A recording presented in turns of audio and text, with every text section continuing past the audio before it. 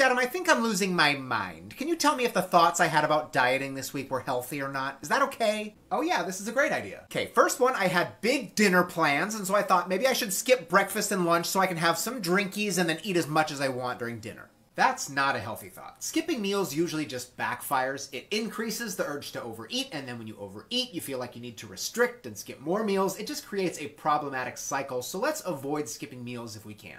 I thought you'd say that. All right, I had dessert after lunch one day, and I thought maybe I should go to the gym afterwards because I needed to burn off those extra calories. Again, not a healthy mindset. You don't need to punish yourself for enjoying dessert. In fact, I want you to start thinking about exercising because it makes you feel good and not for the sole reason of burning calories. Easier said than done, but on that same note, should I feel guilty about missing the gym 1 or 2 days? Because I do. You should not. Phew, well, overall, I was good this week, and so I thought maybe I'd reward myself today with a cheat day. Maybe pizza, or a greasy cheeseburger, or both. What do you think?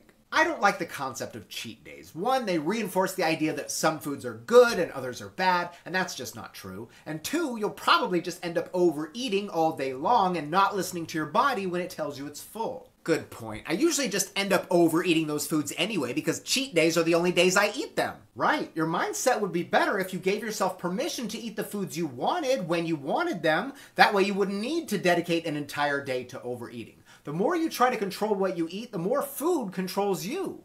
Okay, I will take your advice. Thank God I follow you. Adam!